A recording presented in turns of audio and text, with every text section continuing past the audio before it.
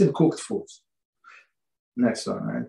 Foods that were once completely cooked and were then allowed to cool may be reheated in certain instances. This will be discussed later in page 22. So we're going to get to it in this chapter. Okay, summary. The Torah prohibition of bishul is cooking, forbids cooking solid foods to the level of foods of ben drusal. There is a minimum degree of edibility, 1/3 cooked. Okay, so as we said, so we're going to go, even though there is a different opinion, so we can rely only in case of meat. So, but now we have to remember 1/3.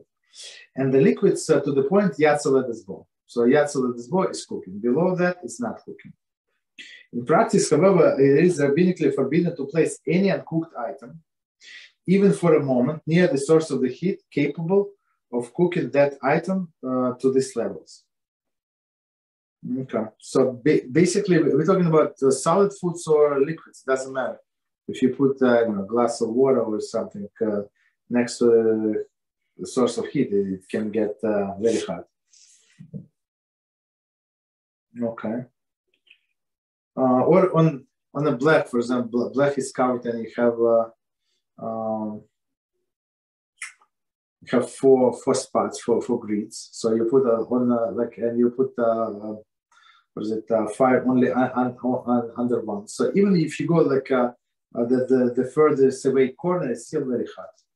So you're not allowed to put water there. Okay.